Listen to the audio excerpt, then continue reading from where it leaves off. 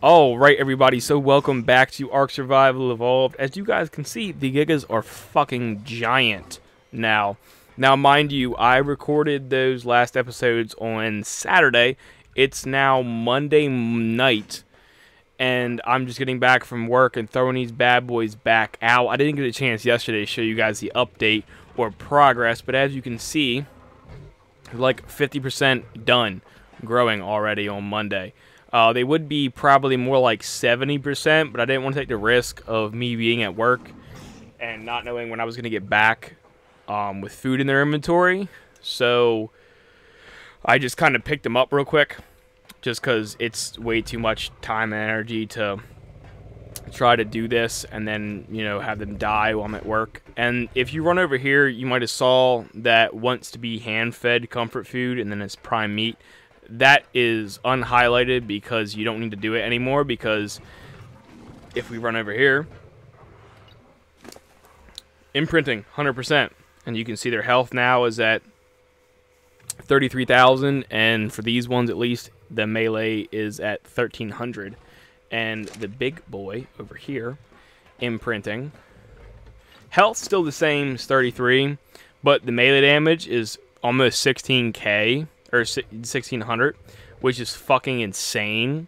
I mean, he's a tank. He's probably gonna one-bite everything in this area. I haven't seen any, I don't even know how to say it, but when we go on to extinction, there's dinosaurs called corrupted dinos, and they get up to like level 300, and you know they're a little more difficult. And that's when these guys would start having a problem. But this dude, man, 1,500. If you get a giga with like 66,000 health and 1,500 damage, that would be fucking wild. I think the last time I did this, my giga, I think, had 800 melee damage. It was like 850.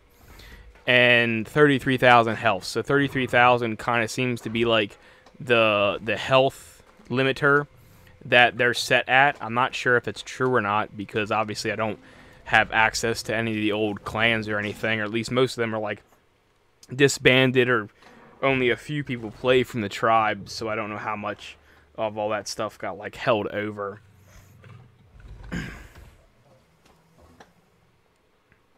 But one sec.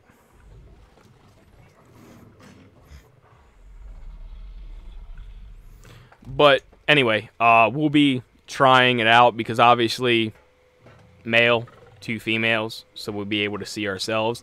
I also went and bred these guys last night, and these 2 are actually ready to mate, so I'll just enable mating while we're on here. I have no clue what I'm going to do for this episode, but, you know, I'm just kind of, like, getting on here and, you know, going crazy.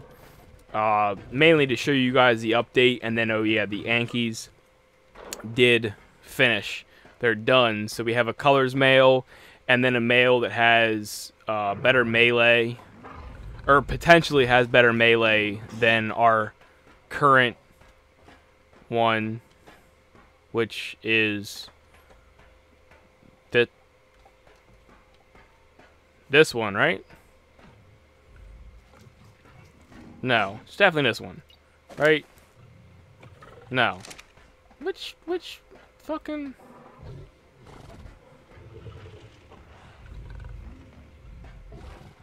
See, now I'm confused. I think it's this one.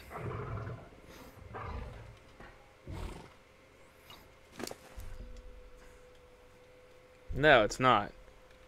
Who have we been carting around? I want to say it's this one. But the melee damage don't support what I'm saying. No, because that was the male we just got. And then it was those 2 females. Was it you?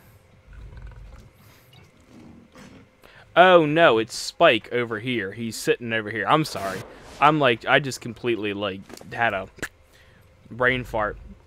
Yeah, Spike is 414, And for instance, if we run over here to that male, that is, I'll just name him real quick, because he's what, 369 is his, whenever we stop lagging.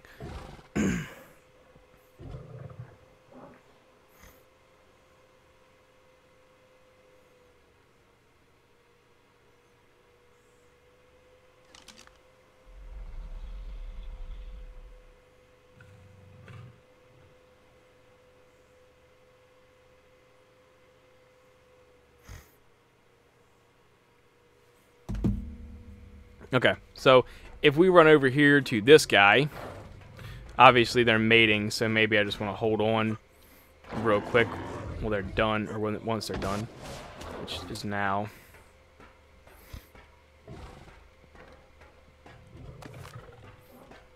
And run over this one. Oops. Fuck. There it is. Okay. So if we look at these ones, you see how they have 35 levels already, and we haven't even used them? I'd say the first 40 levels on any dino that you tame is probably going to be like the average amount of levels the dino is going to get before it no longer will gain them quickly, and you might get like one every now and again. But we did get 3 Ankies last night. One was a female that is actually worth it, and then the other 2 are kind of just color males. There's really no reason for me to keep them in any other way, shape, or form. Actually, it tells you all the stuff that they actually got. You can see where they got what from. But yeah, so the female did get obviously the strength from the dad, and then she got all of the females, everything else. So you know, it's really a roll of the dice, and it might have even changed because that's new too, the distribution of everything. But I got 2 other males that are really just for colors, so they probably won't even come out anytime soon. I might do the female when those come up, but I'll probably just like stockpile on some females, and then tomorrow starts my layoff. I'll be done work really early, so I'll be getting back here, and I'll probably be editing a lot of stuff because I have a lot of footage that's like waiting to be edited. I've just been doing a lot of shit and have a lot of backlog. But anyway, and as you guys can tell too, the base is done, fully covered in. So really the only thing we're doing for the next few days is going to be trying to wrap some of this stuff up and cover it all with metal. I mean, you're talking one more metal run, which I honestly think we have the metal. Oh no, we don't. We do not have the metal.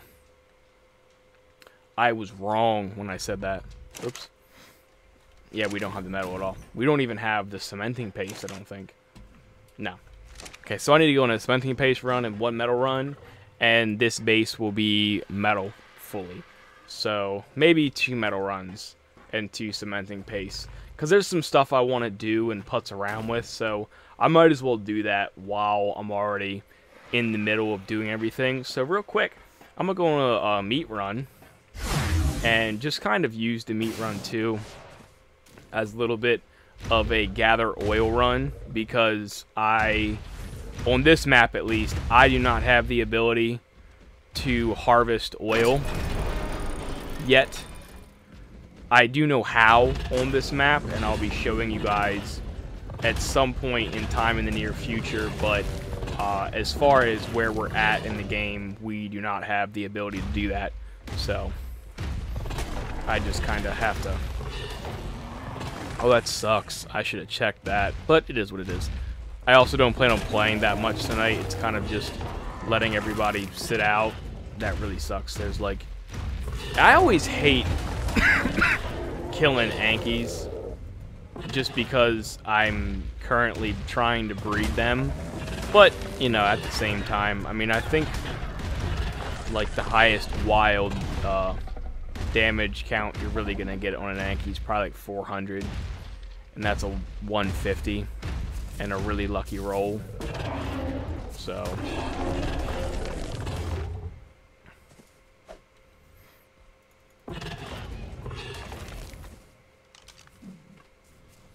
if we go inventory and just stash this down here,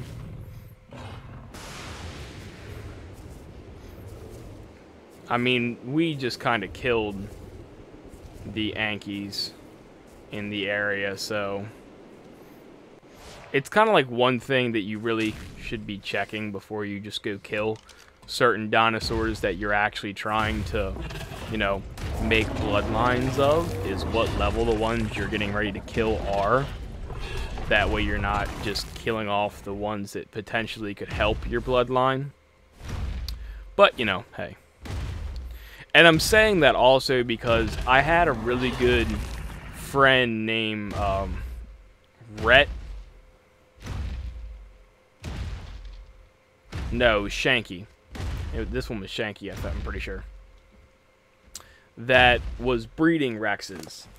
And he actually told me one of the nights we were just talking bullshitting because I had bought a Rex off him, that he actually got a good bit of his Rex DNA from 150s.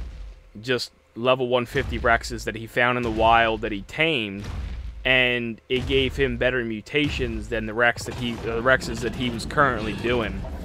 And what I mean by that is I mean, every dinosaur that you tame has a chance to have a mutation, and obviously the mutations are better at a higher level. So any 150, you have a chance of getting any kind of mutation. It's great. But sometimes the mutation cycles that you get on from breeding dinosaurs actually gets like nullified by just taming one wild level 150. And what I'm saying by that is the same guy I'm talking about.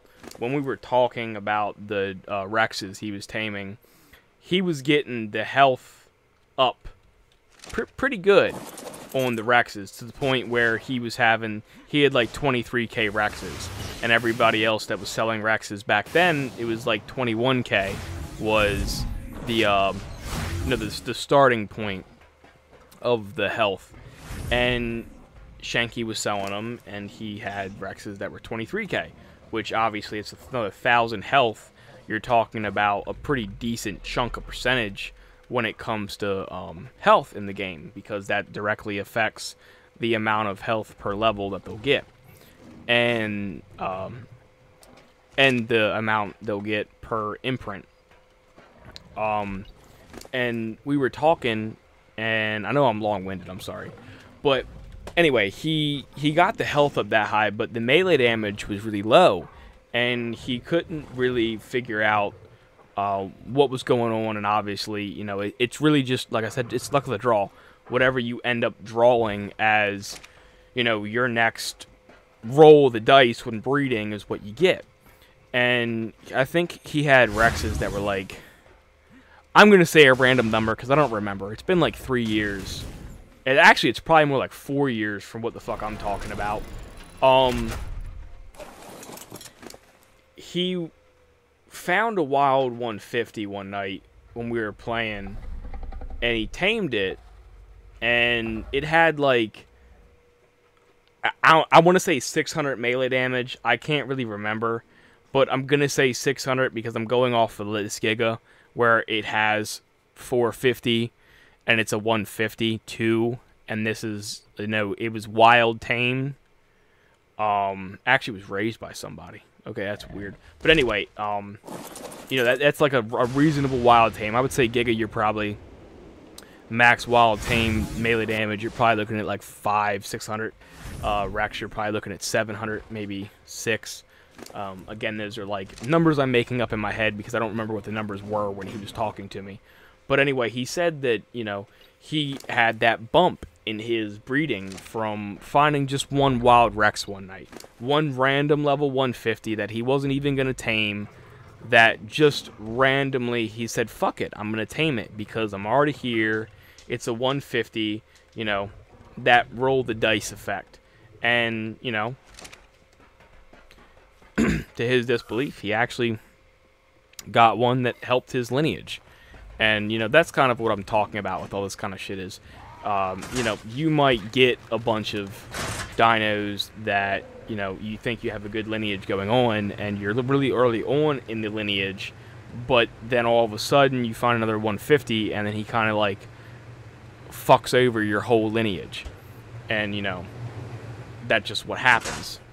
Now, where I can come in with that is we were doing Managarmers, which are another dinosaur in the game.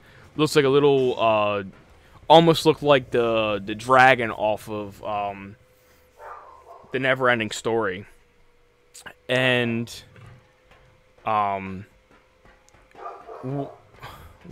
we were breeding them, and a girl named Southie was. And Southie had these manas with some pretty wild health. She found some 150s with some pretty wild health and made some babies. And I want to say the health was like 7k. And we were taming level 150s and level 145s and 40s. And, I mean, honestly, anything to level 30s is worth taming if you're looking for mutations. And we had stam. Our stamina was like 1500 for a baby, which was pretty wild. And I think we ended up getting up to like 1700 before I stopped playing on a regular basis. And, you know, we combined the two, and then we ended up having like, Managarmers between the two groups, Southie and then our tribe. We had Managarmers that were 8,000 health, I think, and 1,800 stam. Way back when. And those are just like my points on where I can come in with the breeding thing, because they were on Extinction, and Extinction obviously was the newest map at that time that we were playing on.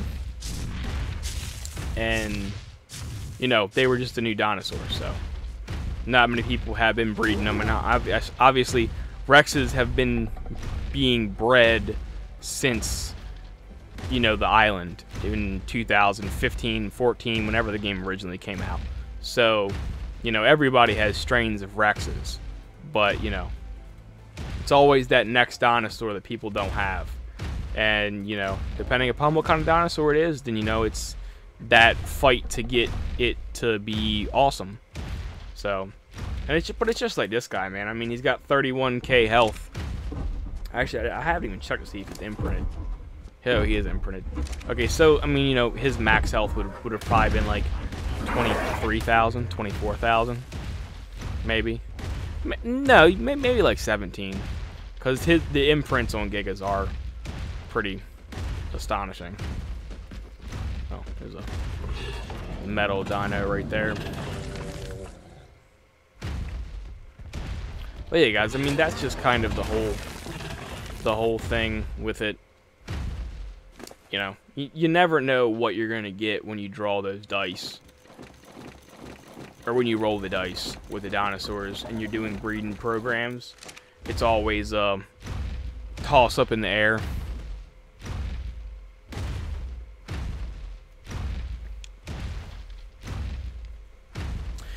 And the even better part too is just like that thing that I was talking about with the girl Southie, who I don't even know where she came up with this time to play Ark, because Ark does take a long time to play and takes a lot of effort on anybody's part who's playing the game to actually keep up with everything you're doing.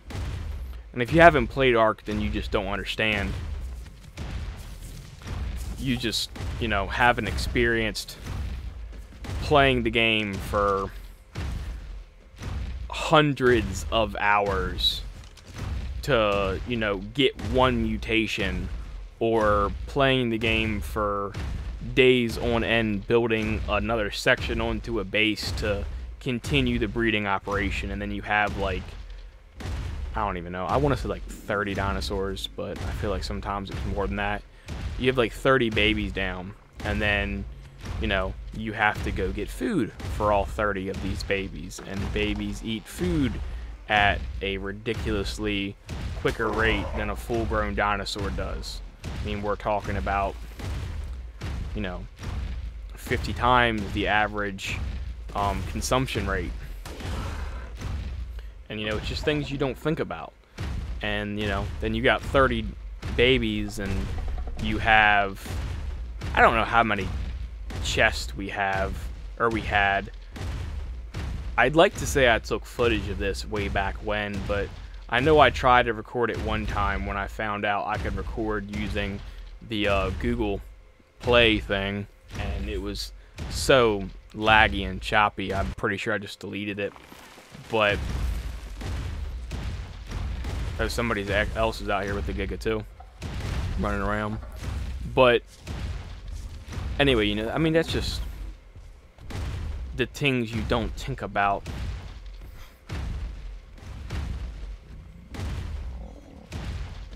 Oh yeah, you got a whole tribe here.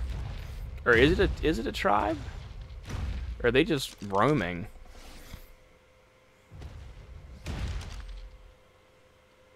Oh, they're just roaming.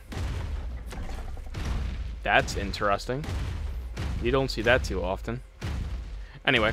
But yeah, sometimes using people on the server that have good dinos, you know, help your lineage, is pretty much where I'm getting at with that whole conversation, discussion.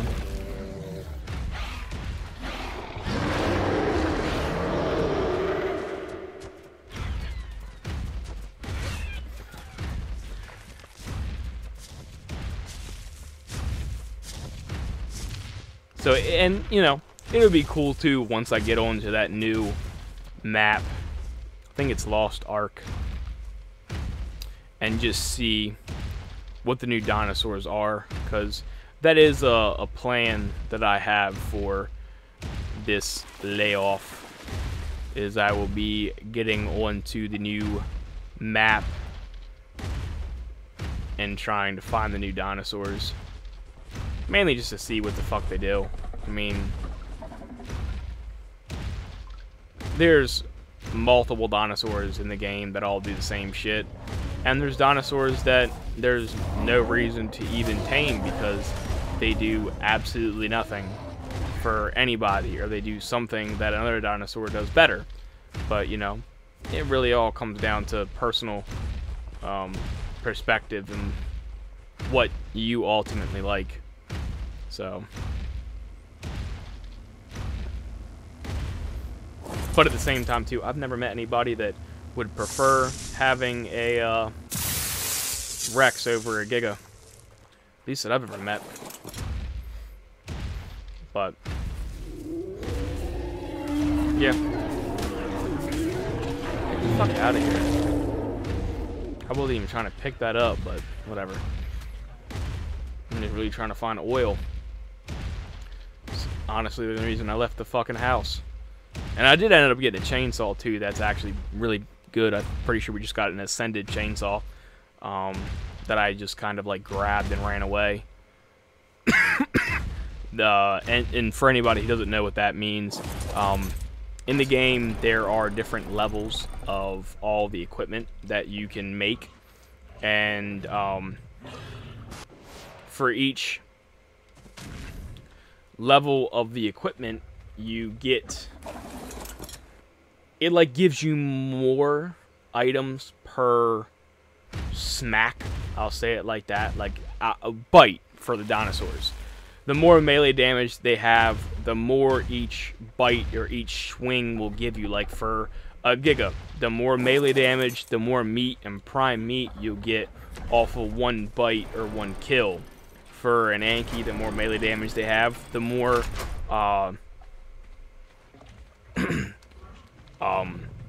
metal they'll gather when they smack the metal nodes. And you'll, I mean, and I'm not talking about like an insignificant amount. You're talking about a pretty significant amount there. When you look at it, if you go from like a 300 melee damage Anki to a 400, you'll notice the difference in metal gathering. It'll be very blatantly obvious. But yeah, we just got an ascended chainsaw. So the fastest way to cut trees, also the quickest way to get prime, and you get the most mutton from sheep, which you guys will see me get into at some point. I really don't need to, because I could just get somebody else's RGs and make, you know, my own lineage from their RGs. But, you know, it kind of takes the fun out of breeding, and I'll probably just do RGs by myself, because I already got, like, a giant one-up with Gigas. So, you know, that'll just be something that I do on my own time. Alright guys, well, I'm not really sure what else the fuck to do, because this was really just an update video. So I'm probably gonna leave it here, and when we come back, I'll probably have gone on the metal runs, and 9 times out of 10 did these upgrades. That's what it is. That's what I'm gonna do.